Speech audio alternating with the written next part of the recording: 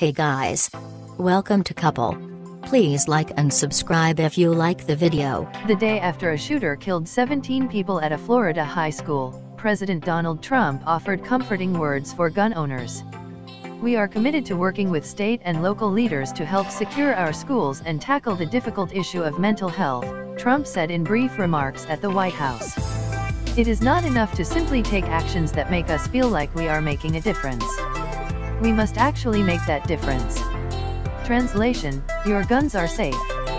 "That's very encouraging that he's not mounting up with the anti-Second Amendment posse," said Larry Pratt, Executive Director Emeritus of the Gun Owners of America, an advocacy group based in Virginia. The response from gun owners will be principally that he didn't say the kind of things Hillary Clinton would have said had she been president and the way Barack Obama reacted to other situations like this.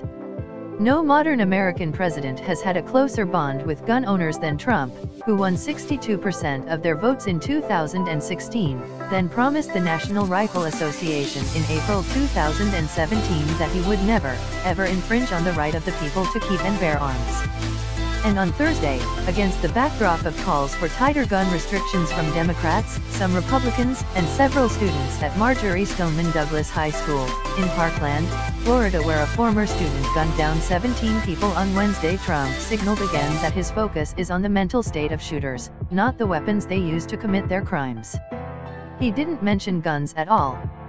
"The fact that the president didn't talk about rifles today, that was good," said Chris Waltz, president and CEO of AR-15 Gun Owners of America, a Warner Robins, GA-based company that sells semi-automatic rifles and claims a community of enthusiasts numbering more than 500,000. He's been, so far, the most outspoken president on gun issues, as far as supporting the Second Amendment.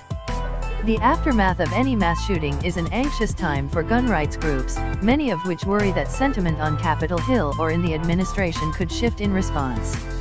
"We're always concerned after a tragedy that the response will be either poor, misguided, or just emotional," said Dudley Brown, president of the National Association for Gun Rights. In particular, he said he was discomfited by Treasury Secretary Steve Mnuchin's response to a question from Representative John Lewis, DGA, at a House Ways and Means Committee hearing Thursday. "I will say personally, I think the gun violence, it's a tragedy what we've seen yesterday, and I'd urge Congress to look at these issues," Mnuchin said. While Mnuchin didn't go so far as to back any particular action, the words struck Brown as intimating gun control and a potential waiver in the administration's stance. "Our concern is the canary in the coal mine," he said.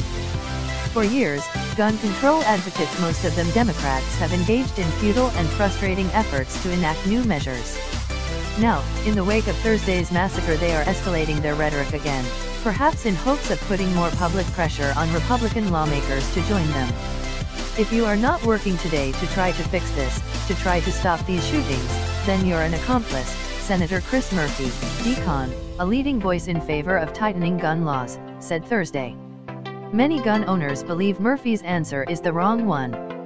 Rather than focusing on how to crack down on guns, they say, the government should do more to ensure that people with mental health problems don't have access to weapons and that schools are more secure. And though the only gun policy-related law Trump has signed so far has been a measure repealing an Obama-era rule that made it more difficult for those with mental illnesses to purchase guns, those are the topics he said he would focus on. Some gun rights advocates say schools are soft targets for shooters because law-abiding citizens aren't allowed to pack weapons on their grounds. In their view, elected officials should roll back laws that ban guns on campuses because they are counterproductive. "You have to conclude these gun-free zones are murder magnets," Pratt said. "Anybody legally carrying should be able to be on school property, the same as they can be in a supermarket or an automobile lot."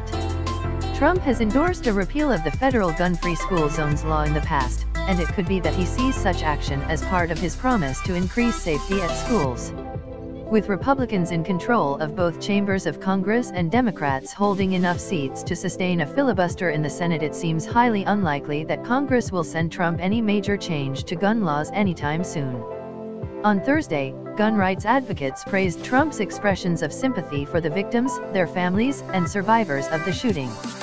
They were reassured by what he said in the past and what he didn't say at the White House about his universe of solutions for preventing the next deadly attack.